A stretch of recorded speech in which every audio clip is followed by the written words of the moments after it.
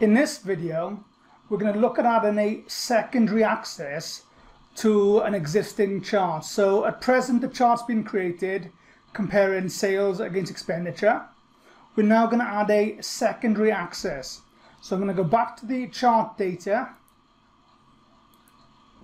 and I want to add the percentages to the chart. So I'm going to highlight the percentages, copy, go back to the chart, click on the outside of the chart, so you've got little dots around it, paste. I've now got a series 3, so I've now found the series 3 for the secondary axis. So I've now got the series 3, I need to activate the series 3, which is now in the chart. So for this, I'm going to go to the chart tools area, and I'm going to go to the format area. So format and the chart tools.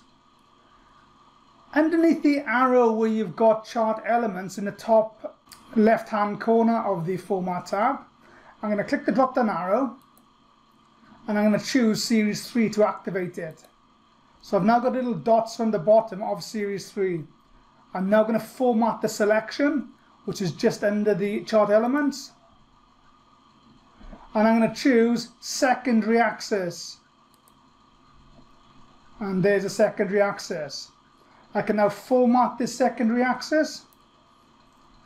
So with it selected, I'm now going to go to design, change chart type, and I want the series 3 down the bottom here to become a line chart. So I'll just use a basic line, and now the series 3 has a line against it. I'm going to click OK. With the secondary axis in place, I've now got percentages. I can highlight these percentages and format them. If I wanted to in the Home tab, make them bigger.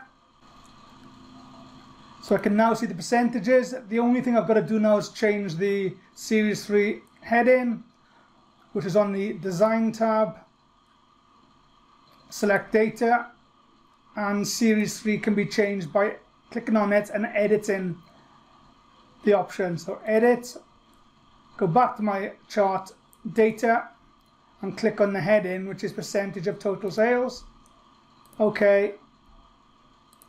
I now have a chart with a secondary axis and a heading which accompanies the secondary axis. So this demonstrates how to create a secondary chart, axis, and add a heading to the chart itself.